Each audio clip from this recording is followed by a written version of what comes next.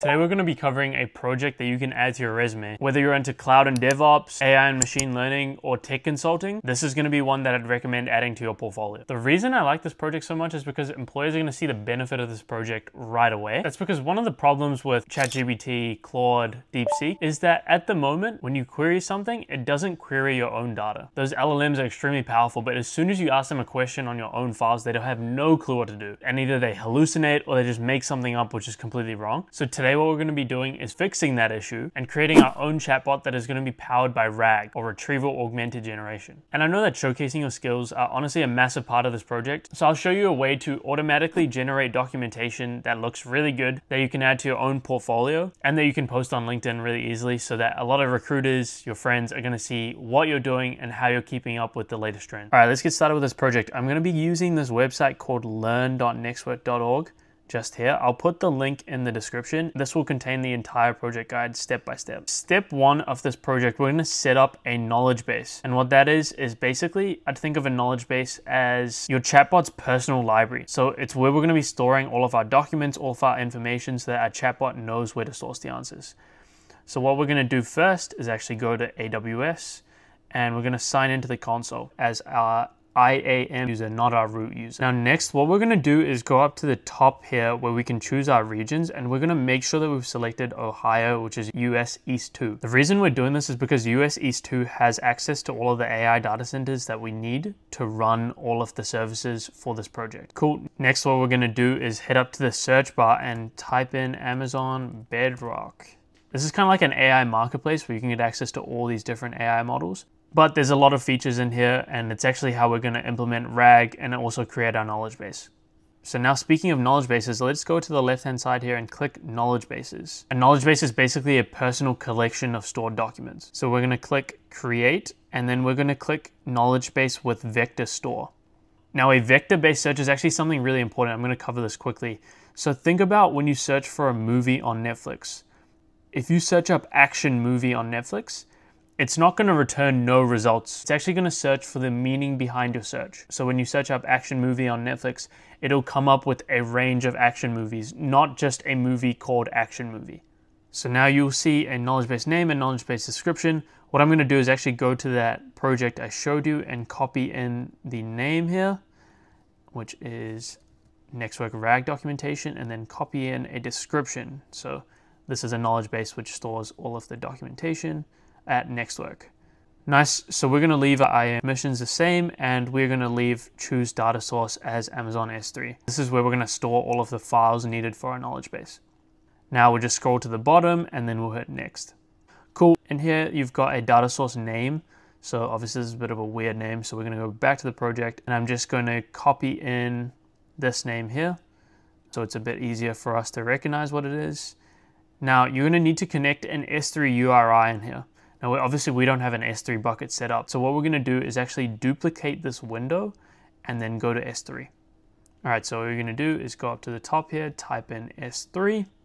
Cool, now once you're in here, you're not going to have any S3 buckets most likely, but this is a S3 bucket that I added from a previous project. Just before you create your bucket, make sure that you're in the same region as US East 2, because we need our S3 bucket to be in the same region as our knowledge base. Now that we're in the same region, I'm just going to click create bucket.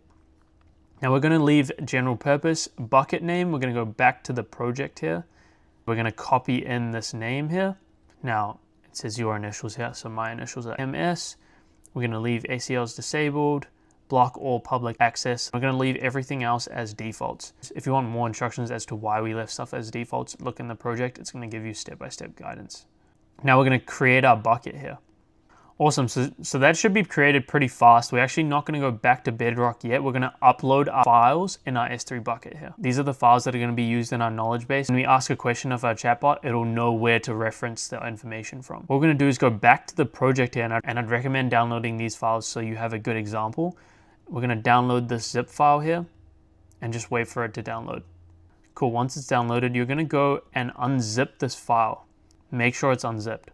Then we're going to head back to our bucket. We're going to hit upload. And what we're going to do is make sure that we add all of the files as files individually.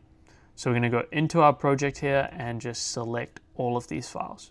Awesome. Now we're going to select all of these and then hit upload. All right, so it's gonna take some time to upload, so let's just wait a bit. All right, now once this is complete, we can actually move on to part 3, which is finishing our knowledge base setup. Cool, so now we can go back to our Bedrock tab here and go to Browse S3. Now maybe your S3 bucket didn't show up here. If it hasn't, just hit refresh. And if that still doesn't work, then I'd recommend refreshing your entire page, but then you're gonna have to redo just putting in your data source names again. Browse S3 again, and we're gonna select network, RAG, Bedrock, and then your initials. So just hit choose. Now we're gonna leave the parsing strategy as default, same with the chunking, and we're just gonna hit next. Now we have to select an embedding model. Now a simple way to think about embedding models is essentially taking text and converting it into numbers. So each time someone asks you a question on your chatbot, it's gonna create a special card, and this card is gonna be a list of numbers that is gonna categorize your question into the theme, the actual question, maybe the writing style. What it's going to do is allow our model to look at similar cards of information so that chatbot can find information that relates to the question being asked, even if it doesn't contain the exact keywords, kind of like with that vector store search that we were talking about earlier. So right here, we're going to go select model, and then we're going to hit Titan Text Embeddings V2 and hit apply. We're going to keep this as default, and we're going to move on to next. Now here in the project guide, it has a really useful part here. Just make sure that your knowledge base name is network RAG documentation. Your data source is S3 bucket, network RAG Bedrock, embeddings, Titan Text Embeddings V2, vector store, that you've created a new vector store with OpenSearch serverless. All right, awesome. Go back to your Bedrock here. If that is the case, then you can just hit create. Now, it may take some time for your knowledge base to actually generate, so let's move on to the next step. And that is step 4 of getting access to the different AI models. The reason that we're using AI models is so that it can take our text and put it into a human-generated form. Otherwise, our chatbot would just respond with chunks from our documents, which always isn't going to give us the best answer.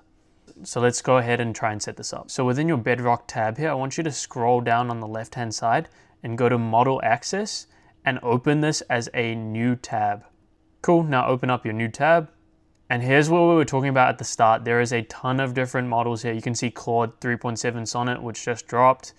All of the Claude models, Llama, so the meta models. There is a lot of models in here to play around with. So what we're gonna do is click Modify Model Access. We're gonna choose these models here. So I've already actually enabled Titan Text Embeddings V2, but we're also gonna choose Llama 3.370B, and then Llama 3.18B instruct.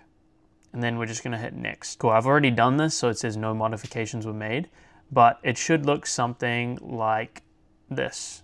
If you have those models on screen, then you can just go ahead and hit submit. Now, obviously models do cost money, and here is a summary of all the models here, but this whole project will cost you less than 1 cent to run. In this case, we've actually built our knowledge base, we've created an S3 bucket, we've also enabled AI models, but now what we need to do is sync up our S3 bucket with our knowledge base. So now what we're gonna do is actually go to Amazon Bedrock tab that we still have open, and it should be generated by now. Either on the right-hand side, or if your window's a bit smaller, it'll say it at the bottom here, just click Select Model. Now in our case, we just wanna click Meta here, and then we wanna click this 3.18B Instruct model, and just hit Apply. Awesome, so now you can actually see our model in here, but you'll notice that you can't actually type anything in this box here. And that is because we haven't synced our S3 files with our knowledge base yet. So basically we don't have any information for our chatbot to use.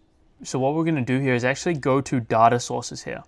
Now data sources, now I'll just make this a bit bigger so you can see, but once you click data sources, you'll find that your S3 bucket is in here. You wanna just select it and then hit sync. All right, it could take a couple minutes, so just chill for a bit. All right, for me, it's all synced up, so we're just gonna move on to step 6, which is actually chatting with your chatbot. So now we can open up this window here, and now let's try it, type in hello. All right, let's see what it says. Ooh, I like that icon, by the way, it looks so nice. Nice, it came up with an answer here, which is exactly what we want. Now this is one of the smaller models for Llama 3.1, so we can actually change this out to the 70 billion version and hit apply. So if you ran into an error where you typed in hello and it didn't work, then you can actually just go ahead and change this and it should work. So now let's type in hello, and it says, hello, I'm ready to help, what's your question? Nice. So now let's go back to our project guide and just ask this question around what is Nextwork. So obviously all our files are around Nextwork, so let's see what it says. All right, that is awesome. So it shows us exactly what Nextwork is, and then it also cites the source that it got it from. Now let's try something slightly interesting. Let's ask a question that is not related to the data that we gave it. So let's try something like, what is your favorite flavor of tea. So here you can see it says, sorry, I am unable to assist you with this request. And the reason it can't process this request is that it's only trained on your data, remember? So there's nothing about tea in our data set, so it's not gonna be able to answer that. So let's actually try something else as well. I'm gonna toggle off this button here, generate responses, and let's try ask a question. So I'm gonna ask this question, what AWS services has the student worked on? Now it's gonna list word for word exactly the services that the student worked on as it says in the documents. So you toggling off generate responses basically means that the AI is gonna output exactly word for word what it says in your documents rather than having a human element of speech in its answers. Now let's turn it back on and then make sure we select model again, Lava 3.370B, and then let's ask the same question.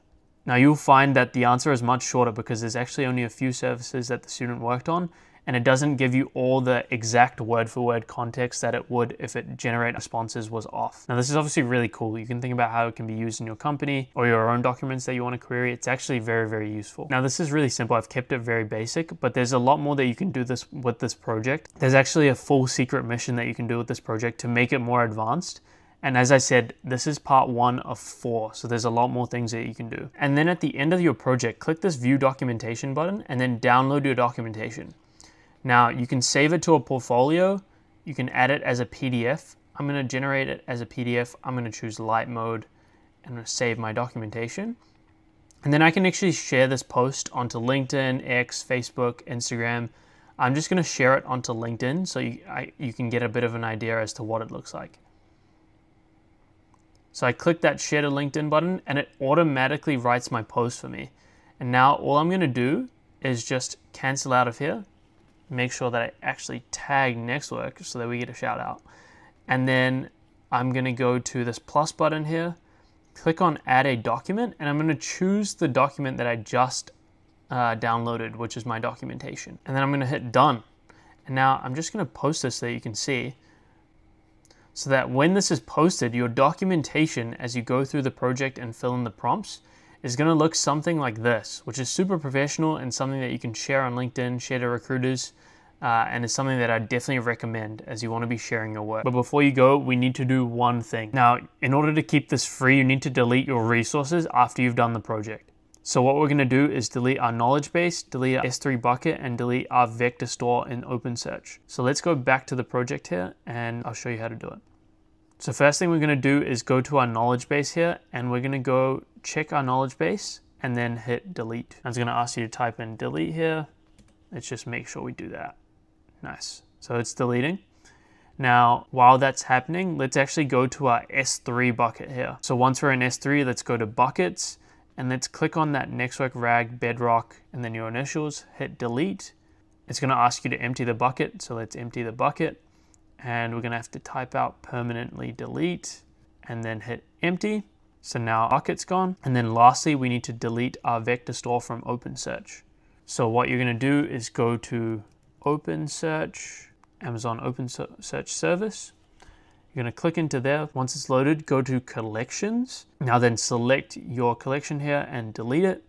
And again, it's gonna ask you to type confirm and then hit delete. Awesome, just make sure that everything has been truly deleted. And that wraps up the project. It's honestly such a fun one. I really like it. Let me know in the comments what you wanna see next. This is actually part 1 of 4 for this particular project series. So let me know if you wanna see the next parts. Boy, things are gonna get a little bit more tricky, but we got this. Make sure to like, subscribe, all of that. It really helps our channel. And join us next time to learn something new.